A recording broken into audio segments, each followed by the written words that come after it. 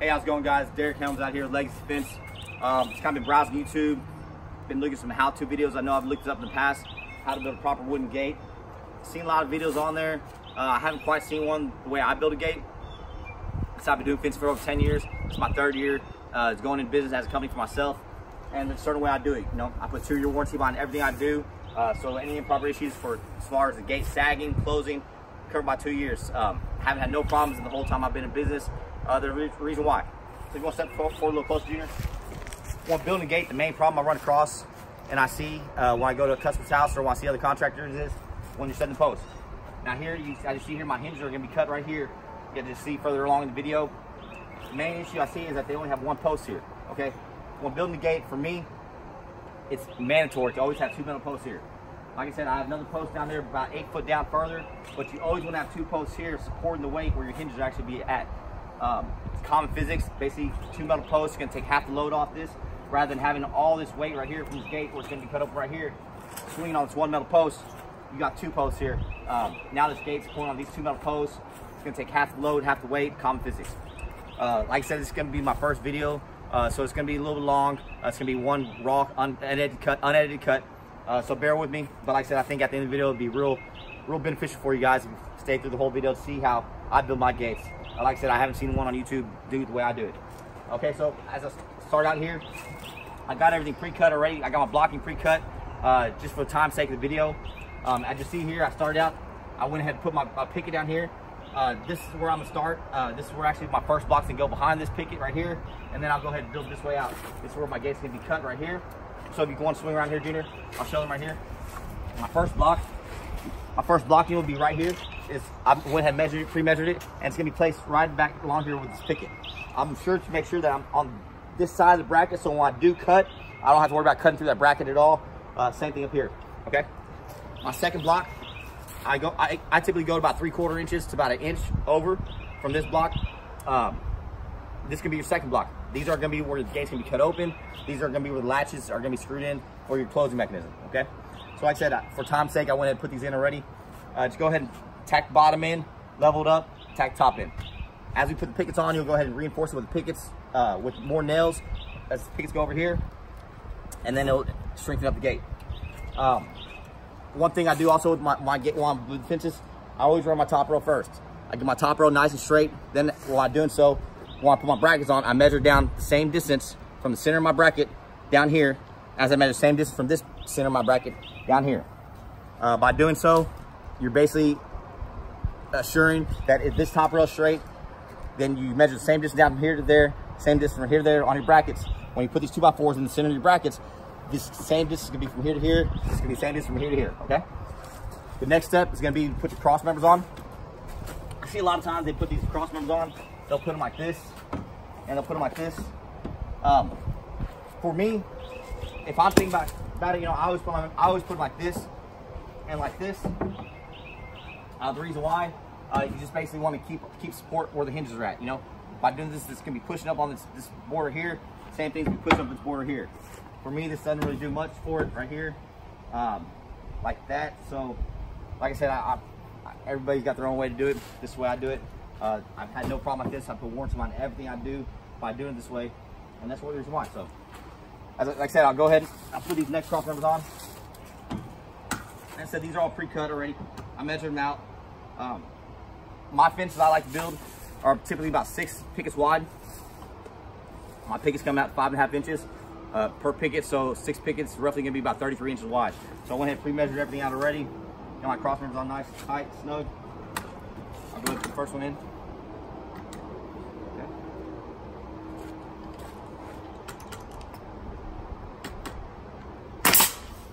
Okay. 1 or 2 nails fine. You don't have to overdo it right here. Like I said, I put a couple here also on the face, and a couple here. As we put the pickets on, it's gonna form up. We'll go ahead and nail it across here as well. But like I said, we'll come across that when we want to show you more. Go put my second cross member in.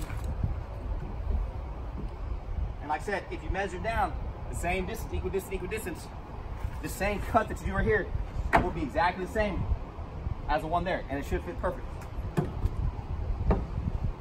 As you see here, we're nice and snug.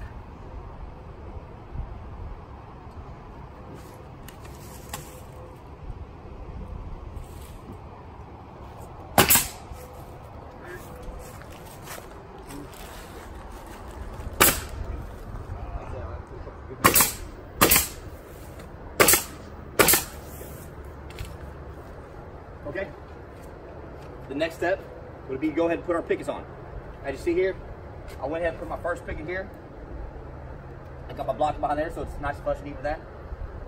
If you step a little closer here, I'll show them how I do my pickets here. So what we want to do is we want to pull a string line all the way across. Now what I got here, if you see up close here, I went ahead and marked it. And by doing that, what I'm doing is I'm marking the distance from my picket to where my 2x4 is going to be at. Okay? That way, when you see on the back side of the fence, you have the same distance on top from here to here, all the way across your 2x4s. Okay? So if you see over here, I went ahead and I got that same mark. All I did is place the picket right over on top of it, and I marked right at the bottom of my 2x4, right there. And I put another picket right here, and on that mark at the bottom of my 2x4. If your mark's correct, if your mark is correct right here, when I go ahead and pull this line out, you should have nice, straight, even lines.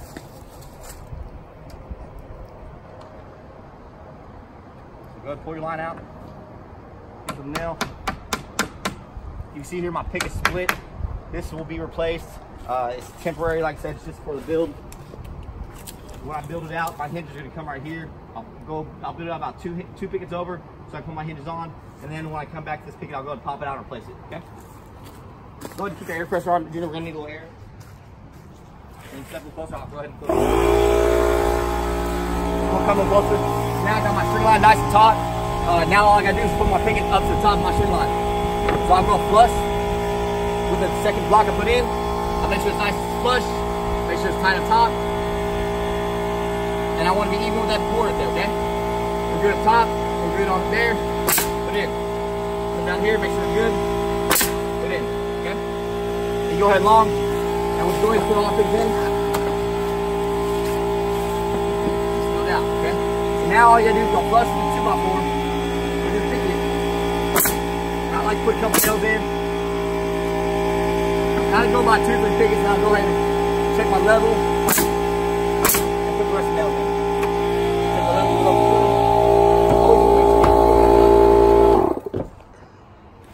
so I can get my over here, put the nails in. Okay. Got the nail patterns be 2, 2, 2 for these wider pickets, so make sure you have 2 nails all across. I'll go ahead and hit my cross members as well as I'm doing so. Keep on building out. Like I said, I like to build my fences about 6 pickets wide. If the customer wants a little wider, we can go 7. The reason why is basically the wider you get, the more problems you'll have with sagging. Okay? You see that little gap down the bottom, just go ahead and push it in, squeeze it in tight. Continue. Now, as you see, we get to the 6th picket where our hinges are going to go. I'm going to make a little space, okay? And also, just keep in mind, when you're building the gate, this is the part that the customer's going to see the most. Like I said, so make sure that you pick some nicer pickets, like I said.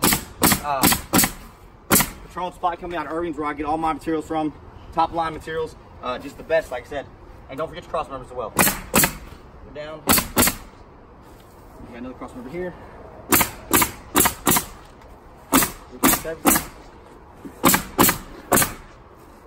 Again, Kennedale Supply Company out of Irving, Texas. Got Camilo, the owner there. Good stuff, good materials. Top line. So now here, if you come closer, as you see here, this is where my gate's gonna be cut and my hinge are gonna be put. So I want to put a little space here. And I typically put about 1/8 of an inch, I say. The reason why is when you have those hinges put on, you don't want no binding. You need to go down here, and you see here, bad picket. I'll go and take it out, no big deal. Place it. Again, my supplier, he takes all my returns. So if I do have bad pickets, bad materials that I don't like, I toss it aside, and I'll go exchange it out later.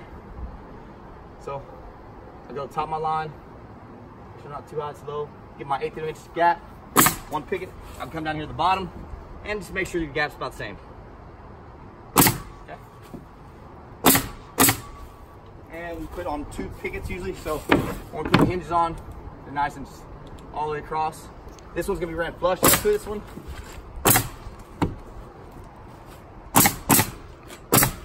Like that, okay? So now, we're gonna go and put the hinges on. You go and step on the side, Junior? Go ahead and this side. And like I said, it's gonna be real raw video, guys. You know, I'm not the best when it comes to internet and YouTube and all of that, so bear with me. So now our hinges are gonna be placed right here. This one's gonna be a 2-hinge setup. We're gonna put 1 hinge here and 1 hinge here. So what we want first, we want to cut the top one. We don't want to cut all 3 at one time. You just want to cut 1 at a time. If you're putting 3 hinges on, cut 1 hinge, cut 2 hinge, cut 3 hinges. In this case, we're gonna cut 1, put the hinge on, and then we're gonna cut the middle and the bottom, put the bottom hinge on, okay? So like I said, if you need to draw a line to help you out, kind of guide, why not go ahead and do so. I'm doing this for a while, so kind of got it down, so good.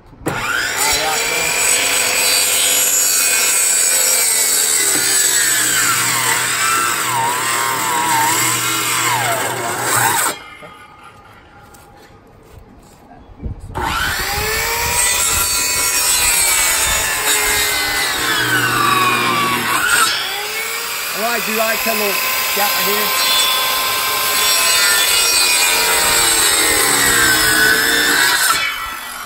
Okay. So I like to cut a little extra piece. I like to cut 1 here, 1 step down. I like to also go about an 1/8 inch over and cut that as well. So you want to step on this other side with me? Safety first, guys. Always wear your safety glasses. I know it's a bad example.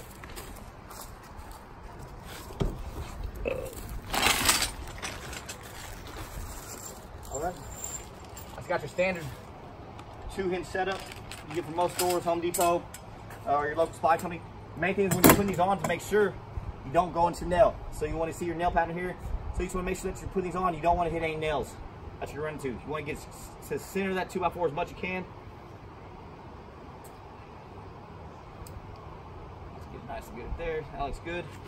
Always start from the inside and work your way out. Inside screw.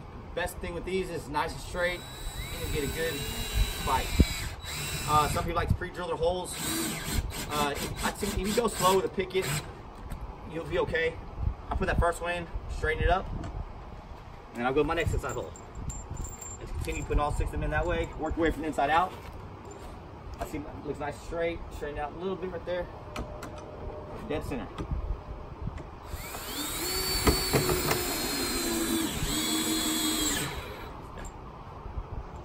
Next one, inside out.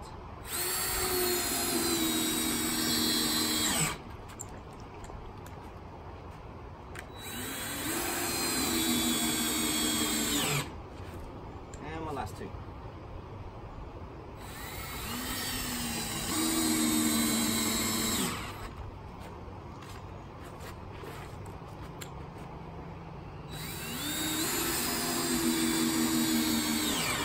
Okay, got the first hinge on. The next step would be to cut the middle rail and the bottom rail. It's the same thing as you do on the first side. You can see on that side, Junior. And I was gonna go ahead and cut these out. Always wear your glasses, guys. Safety first. I apologize. First with that example. I'm just gonna cut right and let go. See how there. There you go.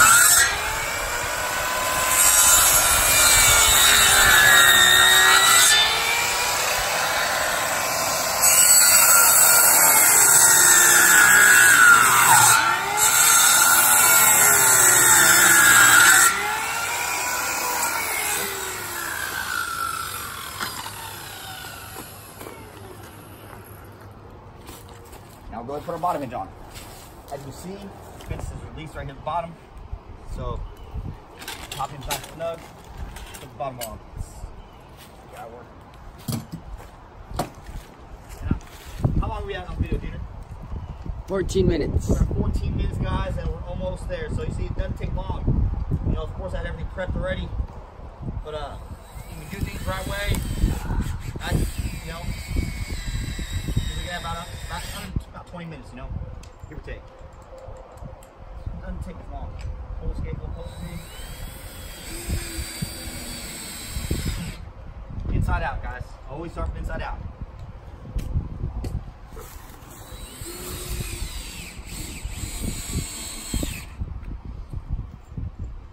Screws.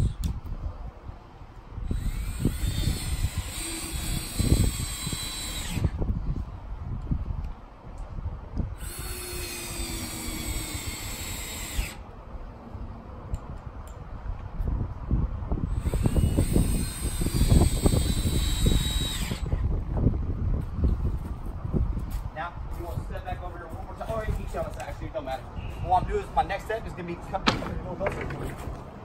my next step is gonna be go ahead and cut this gap right here. I'm gonna go ahead and cut the fence right there, and that's gonna actually release our fence and it's gonna be show the reveal. After that, I'll go ahead and notch this little part off that's there, and we'll go and put latches on. So I'm just coming over here, and I'm just going flush right with my 2x4. There we go. Okay.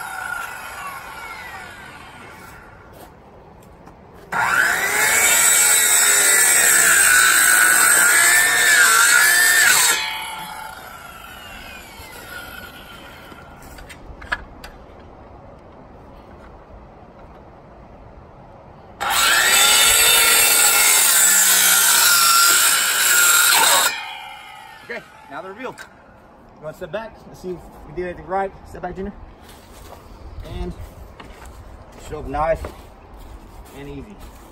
I'll come back over here, cut this little notch off a little bit. I'll notch these off as well. Let's go flush my 2x4.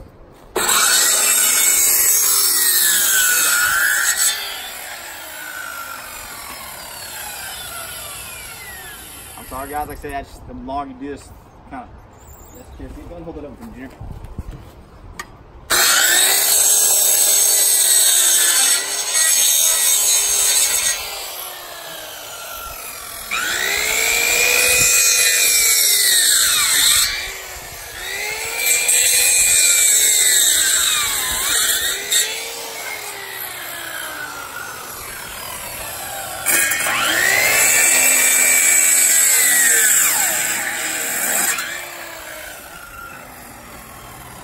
All right, now we'll go ahead and put the hardware on. As you see here, we got a slight gap right there. This all will be covered up, like I said, part of the reveal. I see a little bit I missed there. I'm gonna knock that off there at the bottom. Now let's go flush my picket down.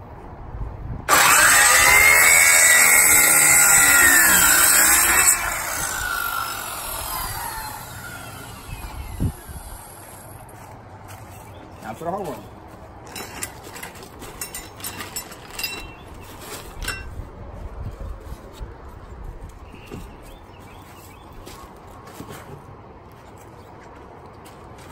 See here, that's the blocking for here, or hardware. The blocking here that we put on there is gonna be for where my bolt that actually latch is gonna screw into. That's why this is necessary as well. You can put another brace down here if you want to. It tends to add more weight to the gate. I don't find it necessary, so I don't add it on there. But sometimes for aesthetics, for looks, it looks kind of even. Some people like it. I just go about that high off the ground, you know, where you want your latching to be. Screw it in. If you come closer here, Junior, you can see here that if you don't have this picket here, then you will not be flush and even. You know, say you have a gap here, so you want to make sure that picket's there.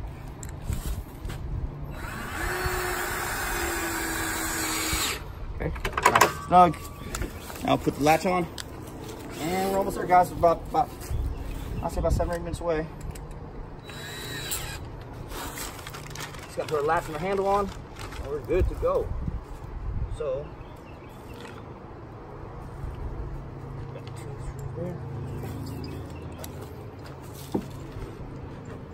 As you see here, the reason why we put that gap there at the beginning was because if we didn't, you see these bolts there, you'd have a hang up right there. We got nice clearance. That's the reason why I put the inch spacing. We'll go ahead and put a picket over here afterwards to cover this gap up, and you'll see that at the end, okay? So let's put these 2 screws in here. I'll put my hardware in here, and I like to stick it out about that far. Sometimes if you come closer to here, if you have it too far over that way, you'll have problems closing, so I like to stick it right about there. Inside out.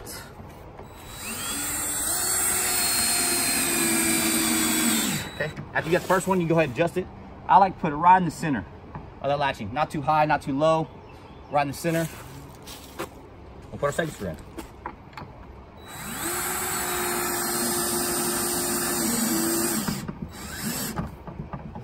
Boom.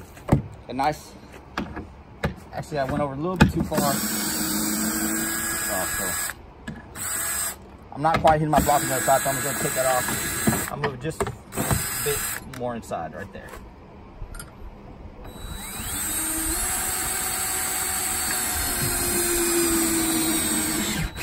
Okay. Double check my spacing. Go a little low right there. So nice and centered. I'll put my second screw in. And like I said, the reason why I did that because I didn't quite hit my 2x4. So make sure it's fighting nice and tight. There we go, that's one. Boom. Now we'll put the picket on here and we'll put the handle. Okay? So what I do, I grab another picket right here. I'll get this and I'll get flush to the top. And I'm just drawing me a little line right there at the bottom. And then I'll draw another line right there. Well, I'll leave that. Actually, I'll show you. Go one at a time for this. Get my square.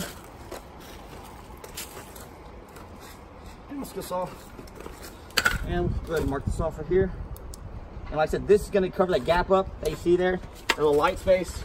And then we'll put our handle on. We'll be done. So.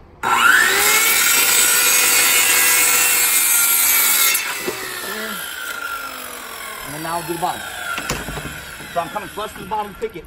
I'm holding this flush to the bottom. And I'm going to mark. Now I'm going to mark to the bottom of this bracket. Mark to the bottom. My square. Almost there, guys.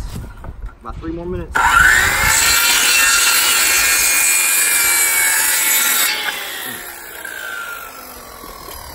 Top piece.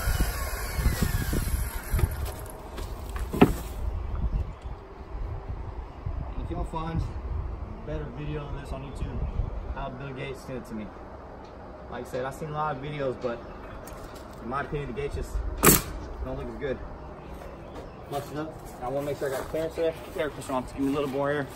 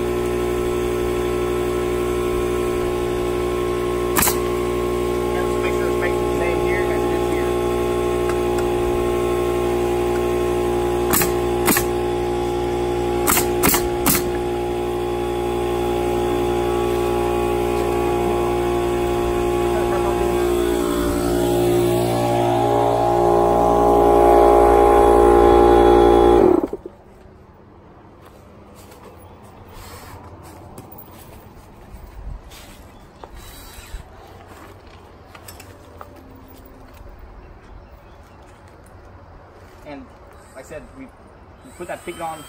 It also helps us bring our handle out a little further. Nice and good. Put our handle there. Inside out.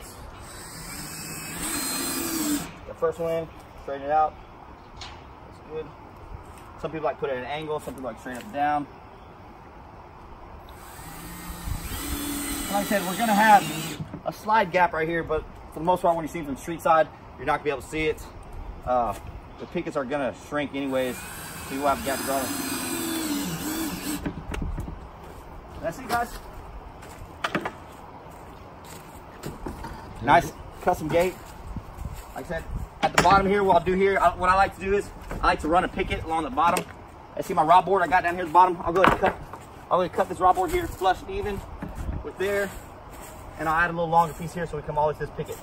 And down here at the bottom, what I'll do is I'll add this little picket to the size, and we'll go ahead and put it something like that so we're nice and flush to the ground. Nail that in with little nails. And we're all done. So you want to set on the outside dinner, check it out. Let me take the camera over here. As you see here, got a few nails we'll go back and hit up, but for the most part, that's it, guys. Go ahead and finish running your pickets out. Show you a quick walk through the job we're doing here. It's a pretty big build right here. As you see here, we got all our posts set. Nice, straight as an arrow. So it should be. You still got to replace that. So yeah, guys. Derek Helms, Legacy Fence out of Kennedale, 682-557-1818. Leave any comments below. I definitely would love the input. What y'all think? Hear that? That's how it should be. So, Appreciate it, guys. This will be posted on YouTube. Let's get it.